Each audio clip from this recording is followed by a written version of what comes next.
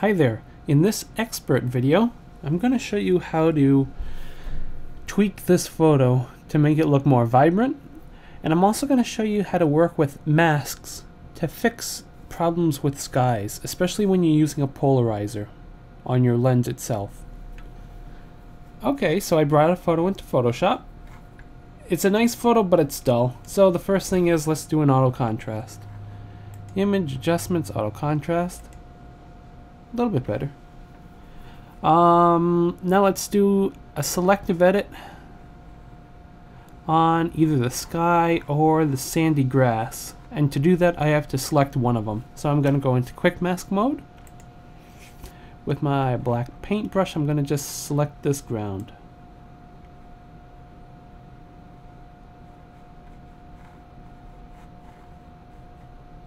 And I'm going to make sure I selected everything correctly.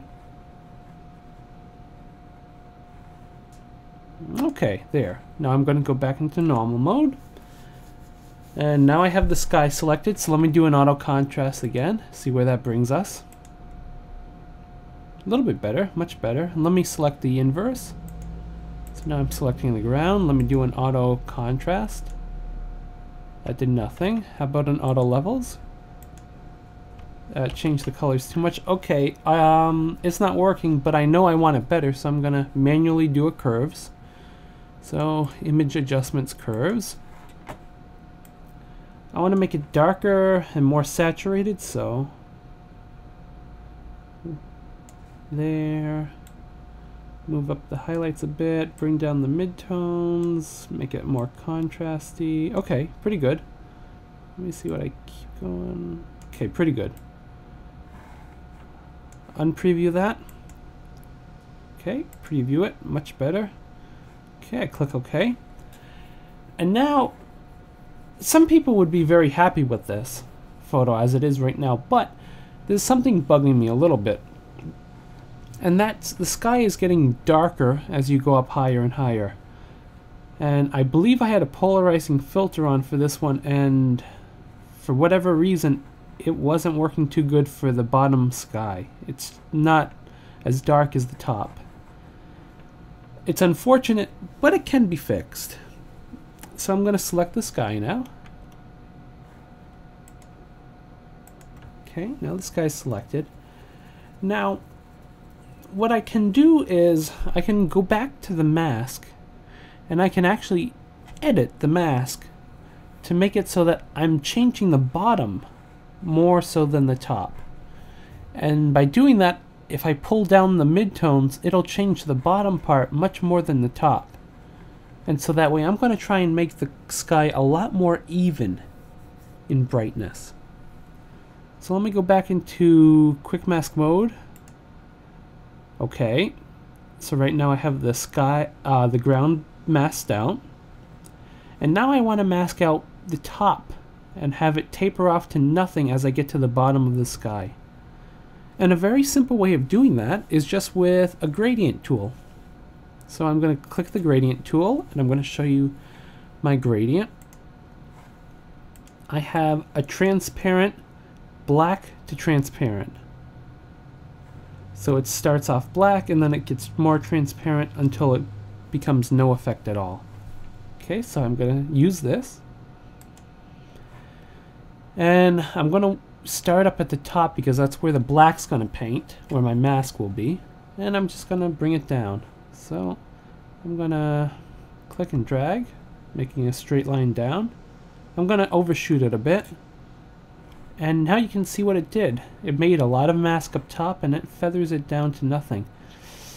I could actually afford to do that a little bit more, so I'm going to make another gradient.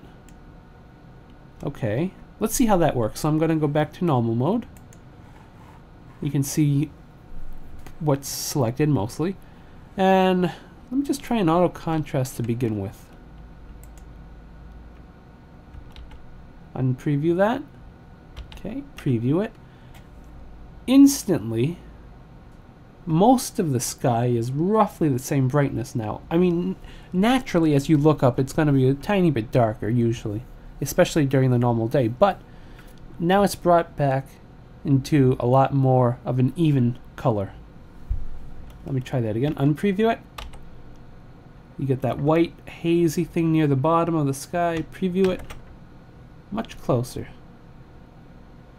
And I could probably actually go in and tweak it a bit more. Let me just try it. Let me do a manual adjustment of the curves. Bring down the bottom a little bit. Bring down the midtones a bit. Right there. Unpreview that. Okay. Still a little bit of a whitey haze near the bottom. Preview it. Absolutely gone. Okay, so I click OK. Select, deselect. And there you go. I had a sky that was very uneven due to the polarizer filter. And by doing a few selective edits, and by doing a tapered mask to make a tapered selection, I was able to edit that very easily. Very, very easily. Let me show you what the original looked like. Okay, obviously dull. Let me go to the auto contrast point. That's what auto contrast would have gave me. And a lot of people would have just left it there. They would have said, okay, nothing better can be done. But then if you look at the final version, big difference. Big difference. Everything's more contrasty, colors are more vibrant. I prefer it like this. I mean, I could have lived with the white haze as long as everything else was contrasty, but I like this too equally as well. Okay, I hope that was helpful in showing you how to fix skies. Have a good day.